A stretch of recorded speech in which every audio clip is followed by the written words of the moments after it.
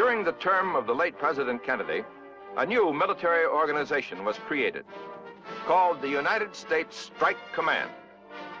It represents the nation's newest means of focusing our military power in a hurry, in just the right amount, to deal successfully with specific emergencies wherever and whenever they occur.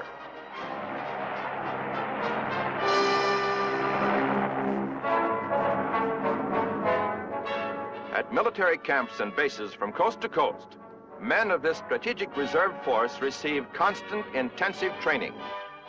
At one spot, it may be a thorough course in anti-guerrilla warfare.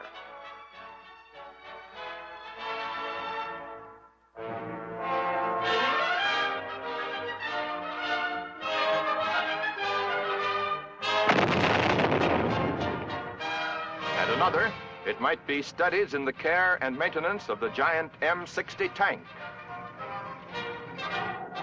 Everything from air photo reconnaissance to tactical low-level bombing and rocket strafing techniques.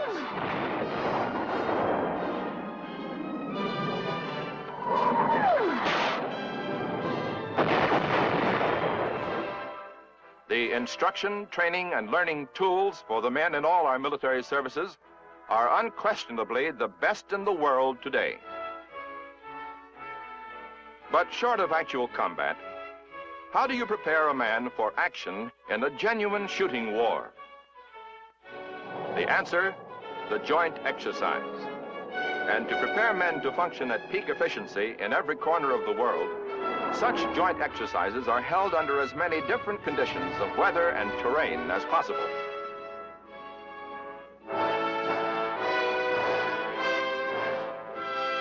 With only a moment's notice, the men of our strategic reserve forces may be called upon to fight a mock war in the harsh lands of the Arctic. The aim of such exercises is to make the men as versatile and adaptable as possible.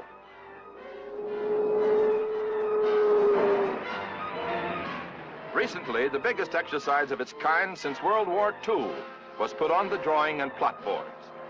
Its name, Exercise Desert Strike.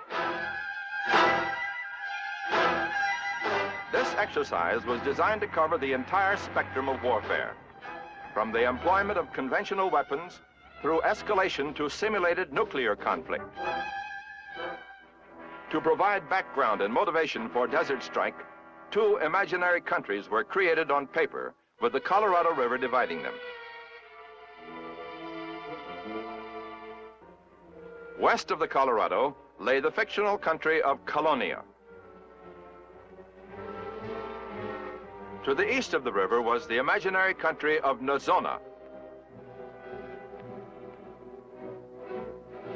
Into this vast area of sand and barren mountains, the United States Strike Command sent 1,000 tanks, 7,000 vehicles, 100,000 men, and 800 aircraft of all shapes and sizes. The exercise had an enormous effect upon the entire civilian community.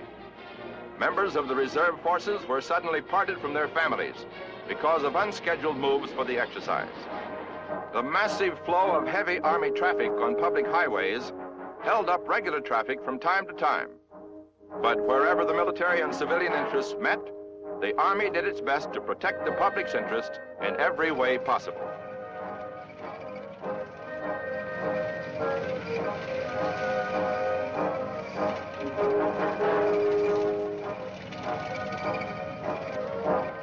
An exercise of this scope is bound at times to upset somebody's everyday routine. So the job of the military community relations specialist was vital in gaining civilian assistance and understanding. Because the battle area set by the planners covered nearly a quarter of the country, Corps of Engineers leasing agents had to seek the cooperation of hundreds of ranchers and farmers, promising to compensate them immediately for any damage done to private property. Like genuine wars, exercises are not comprised of raw combat alone, men against men, machines against machines. For every man on the battle line, there has to be a support element, men to bring up the ammo, men to guard the prisoners taken.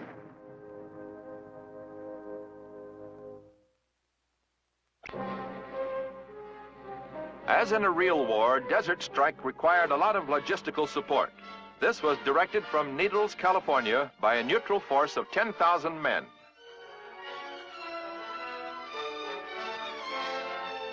At Needles, too, was the headquarters Joint Control Center for the military forces of the fictitious countries of Calonia and Nezona. From here, the briefers, umpires, and analysis teams would guide and judge the flow of battle. The situation created for the two imaginary countries, a conflict of interest to water rights of the Colorado River.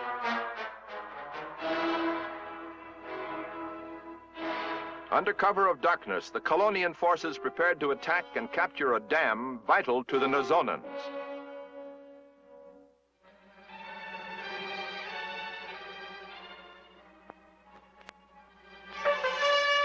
At dawn, Calonia's joint task force seized the approaches to the dam, and Nezona responded by declaring that a state of war now exists.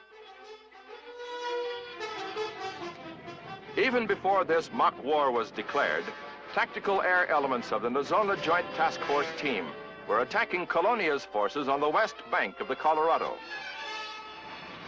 Under this umbrella of air cover, the Nezonan army made its move, which had been planned for just such an emergency.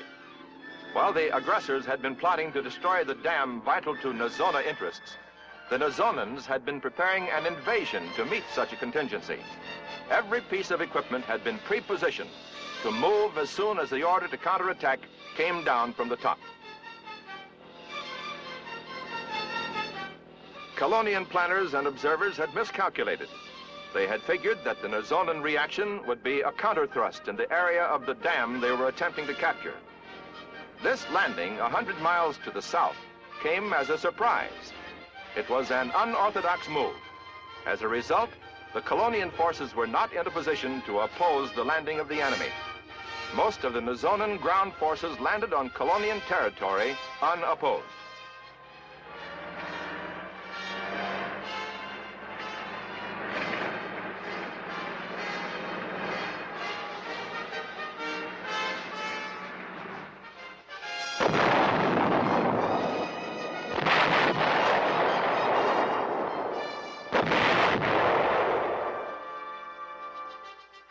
The aggressor Calonian reaction was immediate. Send tactical air squadrons to attack the ground troops of Nezona. Send other TAC fighter bombers to blast the enemy's airfields. Even though this was a theoretical war, the experience gained by the pilots might well prove invaluable if they should be called into genuine combat.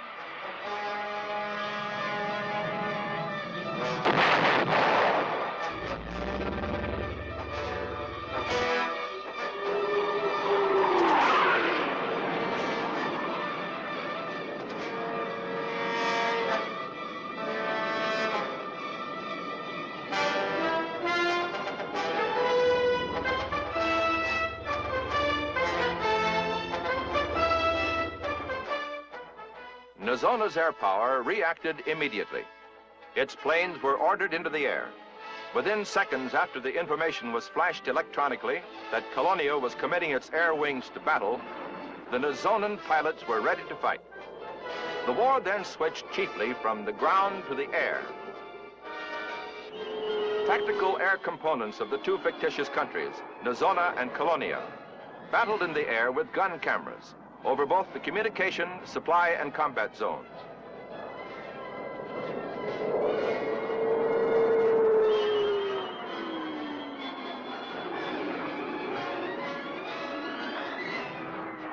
In spite of stubborn resistance, the action was going badly for the Calonian forces as the war progressed.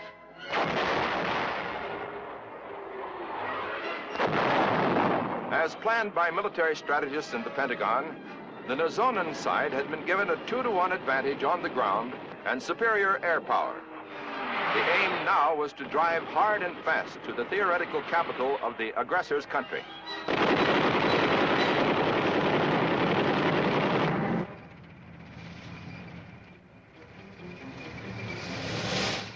Nezonan hardware moved as fast as desert conditions would permit.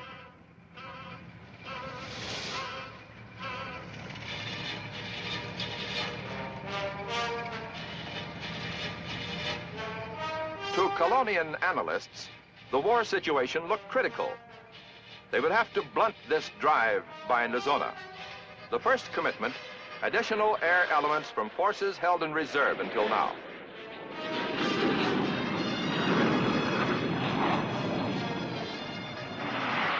This new Calonian air power was directed immediately against the invading Nezonans. It slowed only briefly their advance across the desert. The war in the air was still undecided.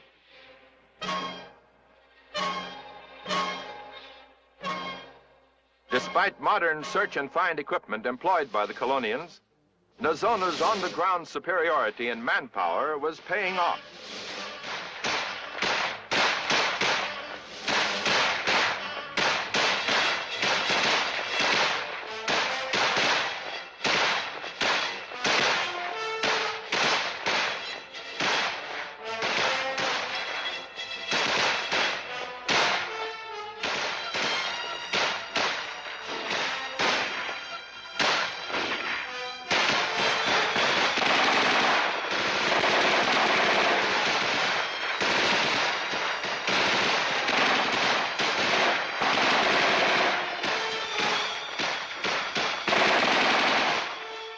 Outpost after outpost was hit. Theoretical casualties ran high, but superior manpower prevailed. Morale of the Calonian forces was running low. Nezona was capturing prisoners and gaining ground, but at the same time they had lost the impetus of their drive.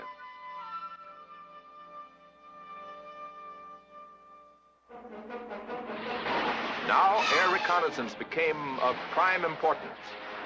Where is the enemy? Which way will he move next?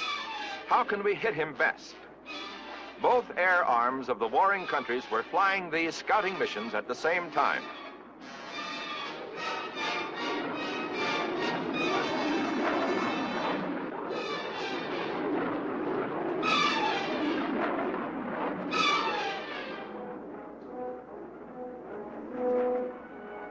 They were flying day and night, gathering visual, photographic, and electronic information on men, hardware, and troop movements of the opposing task forces. When the Calonian reconnaissance aircraft returned, the film was immediately rushed to the developing rooms. While the film was being processed and interpreted by photo intelligence specialists, the pilots were debriefed for additional detailed target information.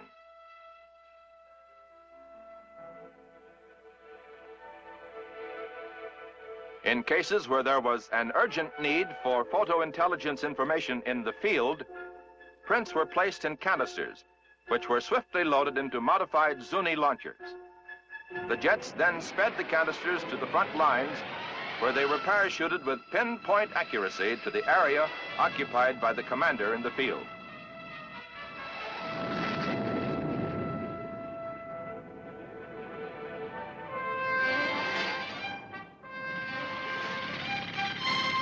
After selection through photo reconnaissance, landing zones for assault airlift operations were constructed by the Army's Corps of Engineers.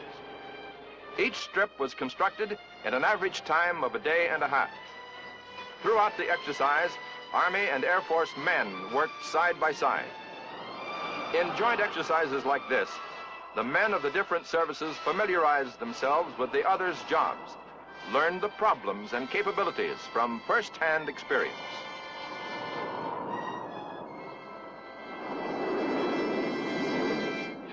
When off duty, the men had a chance to get better acquainted with desert life. Getting along with rattlesnakes was just part of the job.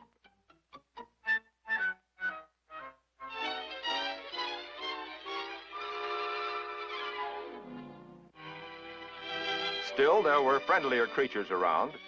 A dog from a nearby ranch found himself the company mascot and started eating better than he had in months, and getting more attention, too.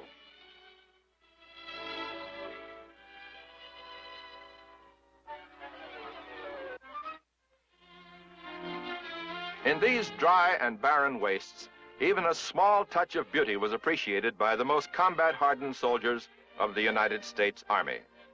A little water for the flowers. A little more water from the Lister bag for the sergeant. After weeks in the field, a USO show was as welcome to the men as it would have been if they were not just hundreds, but thousands of miles from home.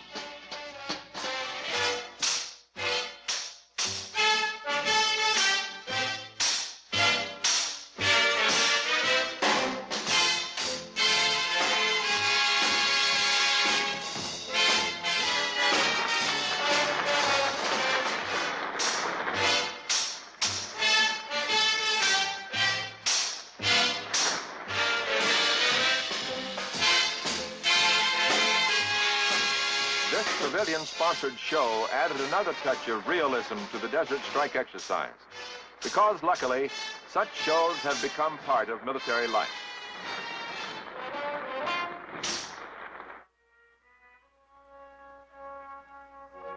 Next morning, there were religious services for men of all faiths. All were held in the great outdoors with the chaplains of the different religions moving from area to conduct their services. Here again, an element of reality was given the exercise. But even on Sunday, the mock war went on. Under actual combat conditions, no psychological warfare specialist would take a day off. Printing presses turned out propaganda leaflets and appeals for surrender to the enemy side. Radio bombarded the troops with threats, misinformation, and inducements to surrender.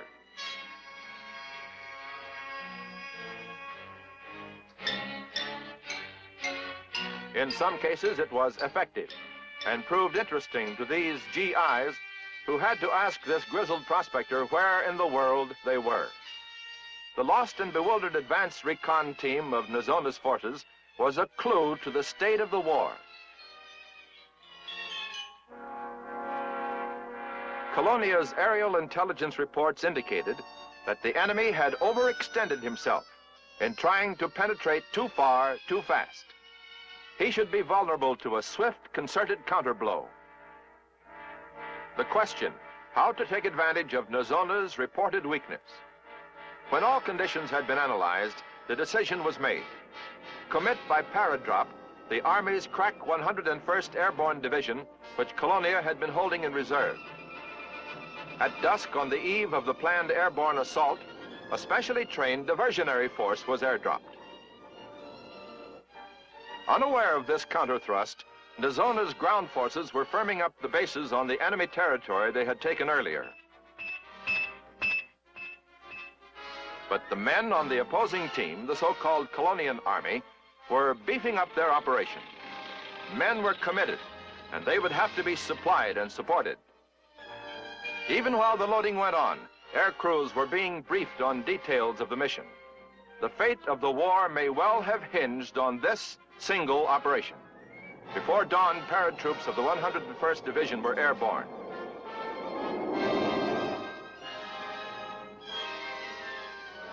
In the sky above the wakening desert, the transports turned to the east, toward the encamped Nezonan forces. At first light, an Air Force combat and Army assault team jumped together into a drop zone close to the enemy's heaviest concentrations.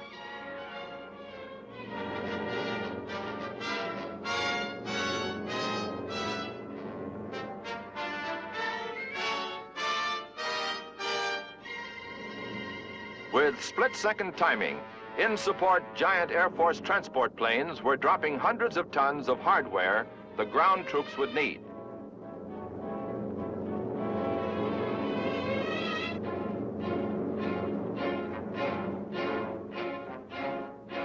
In the next wave, more airborne fighting men were dropped, the basic assault group. In a matter of minutes, the airhead was saturated with heavy equipment and more than 1,000 men of the Screaming Eagle Division. During the drop, not a single man was hurt, nor a single piece of equipment damaged enough to require immediate repair.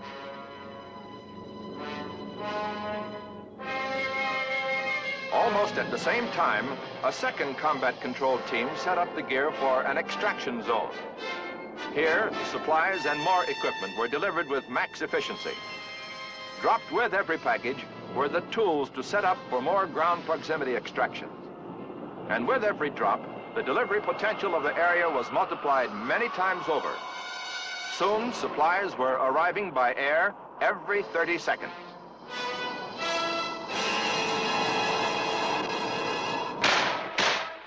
Despite their earlier setbacks, the tide of battle changed for the counterattacking forces of the Colonian army. Theirs was the initiative now.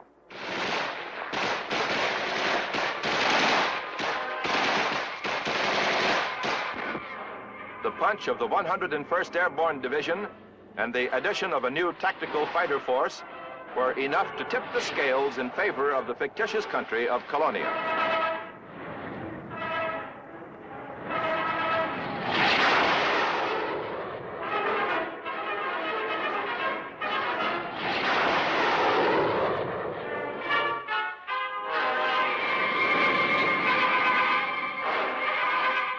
The Nezonan troops were pushed back, then forced into quick retreat, back across the river.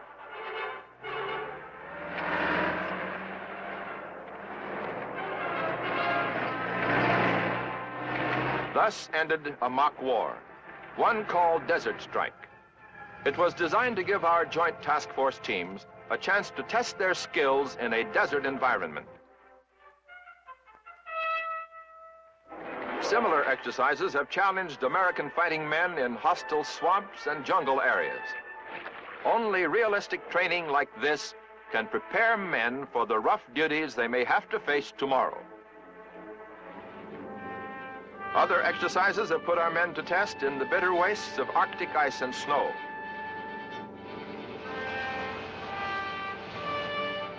These training missions are given different code names: Coolie Crest, Big Lift, Swift Strike, Gold Fire.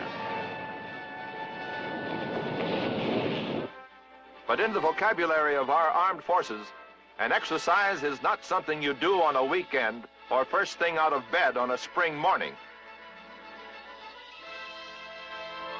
American industry can and does produce the finest weapons and equipment for our fighting men. Our men in military service can and do receive the finest instruction and training.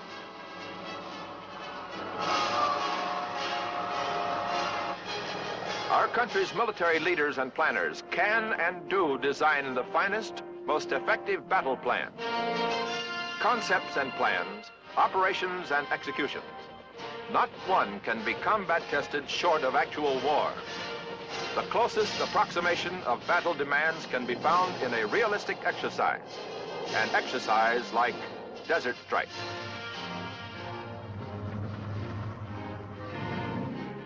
In the early days of World War II, they were called war games.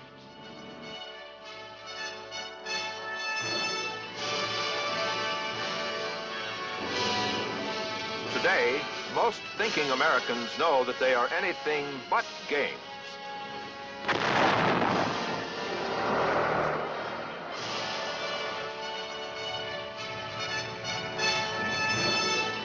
They are the rehearsals for the battles we may have to fight tomorrow in any corner of the world, with or without notice.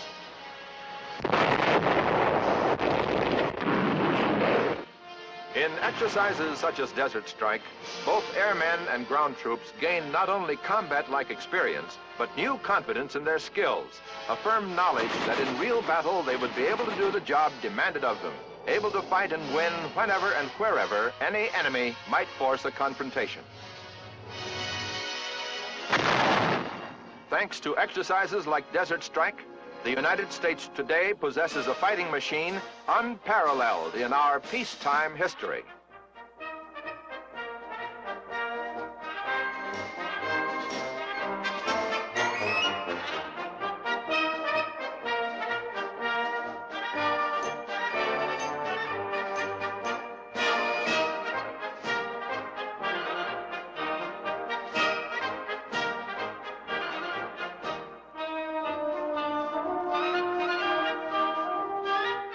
The United States Army is ready to respond instantly and forcefully to any challenge to freedom anywhere in the world.